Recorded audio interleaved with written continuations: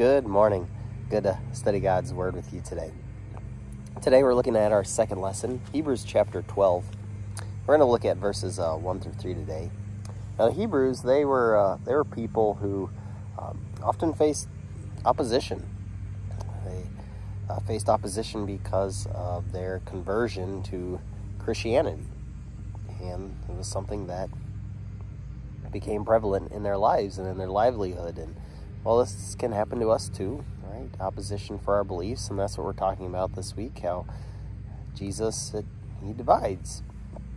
And we can face opposition for our beliefs and the truths of God's Word. And you really believe that God created a world in 6 days, and my God, you believe in a God who sent a flood to cover the whole earth, and a God who you really believe sent a fish, a great fish, to swallow up Jonah. And yeah, we can get criticized for our faith, whether that comes from family, friends, or maybe those that we don't get along with. But that happens.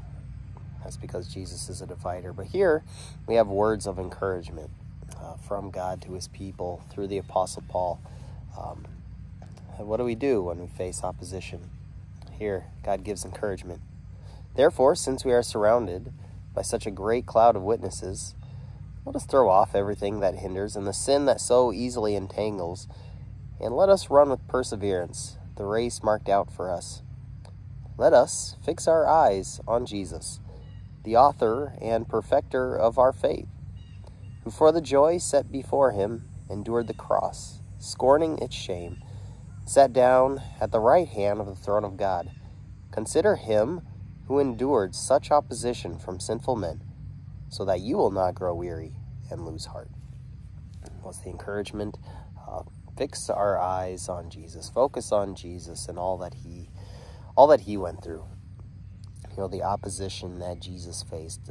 But why? Why did he do it? He did it for you.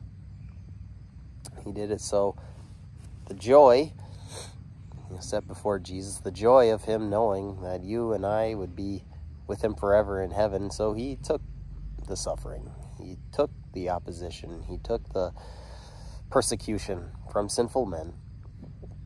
He did that so you and I would be his, and in doing so would be united to him for now and forever.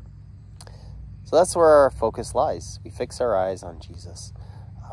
And in that, we see the motivation and the perseverance to hold on to what we have, because what we have, it's everything. Let's pray.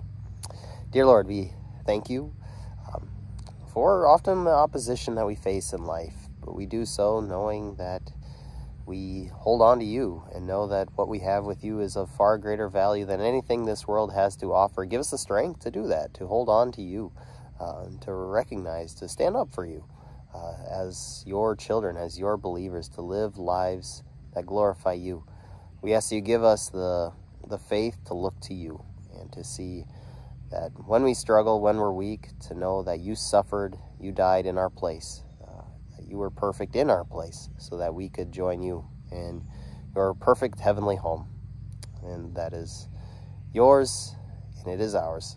We thank you for this gift. We pray this all in Jesus' name. Amen. God's blessings on your day.